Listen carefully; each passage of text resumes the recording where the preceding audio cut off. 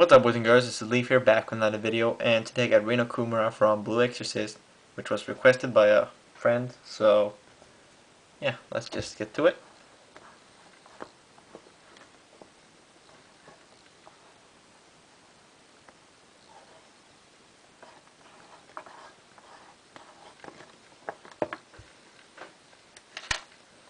So Rin Okumura here.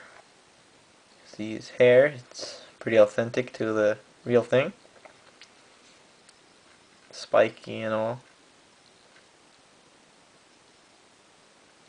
And it's actually my first character I ever made with a grin. I first did his face, but then his eyes didn't turn out as I wanted to, and the smile, I did a small smile with closed mouth.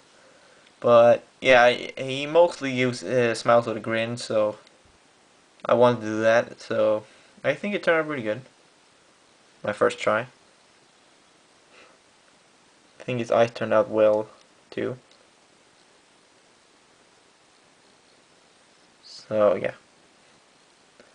Other than that, it's not really much to it. I want to make him with summer clothes because there's so many characters with black uniforms and all, so yeah, it gets kind of repetitive. And you can see his tie right there with the white, red, and black. He's got the pocket right there.